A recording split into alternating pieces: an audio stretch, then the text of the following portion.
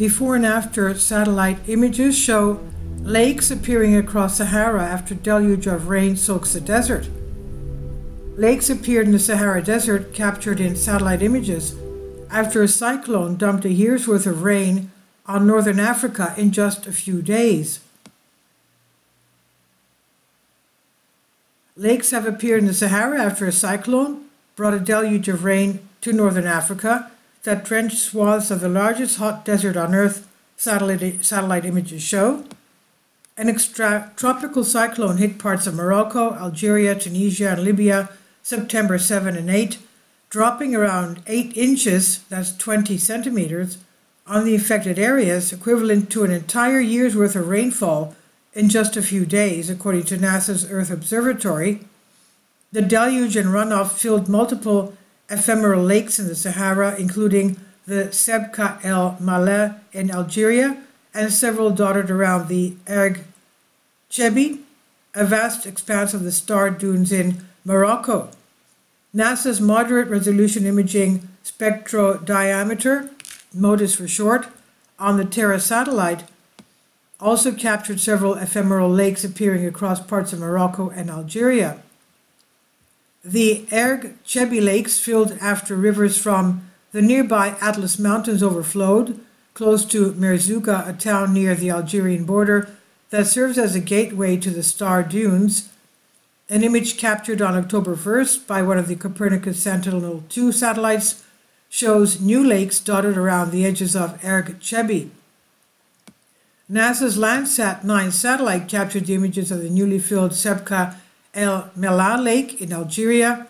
Images captured August 12 and September 29 and shared by Earth Observatory showed changes to the landscape, with a green lake appearing in the desert. The lake covered 74 square miles, that's 191 square kilometers, and was approximately 7.2 feet deep, according to calculations by Moshe Armon, a senior lecturer at the Hebrew University of Jerusalem. Armon used satellite images to establish the extent of the water combined with a 3D map of the lake, according to Earth Observatory. Since 2000, there have been 2 times when water levels at Sebka El Mellah were higher than they are now. In 2008, the lake filled after an extratropical cyclone had led to exceptionally heavy rainfall. It took 4 years for the lake to completely dry up again. The water currently filling Sebka El Mellah will likely remain for some time. If we don't get any more rain events, a 2.2 meter depth like we have now would take about a year to evaporate completely, Armand said. Understanding how rainfall events like the cyclone in September impact the Sahara help researchers better understand what the desert was like thousands of years ago when it was green, and how it will change in the future as a result of climate change. Current projections suggest parts of the Sahara will receive more rainfall, but there are huge uncertainties.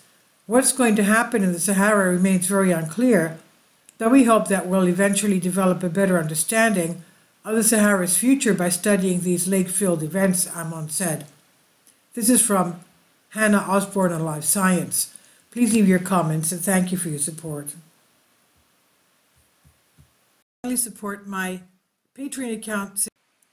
The daily posts are 5 videos daily, and they are totally different from what I have on my YouTube channel. Thank you so much for your support, and that you find all my content so interesting. You'll find the Patreon account details in the description box below.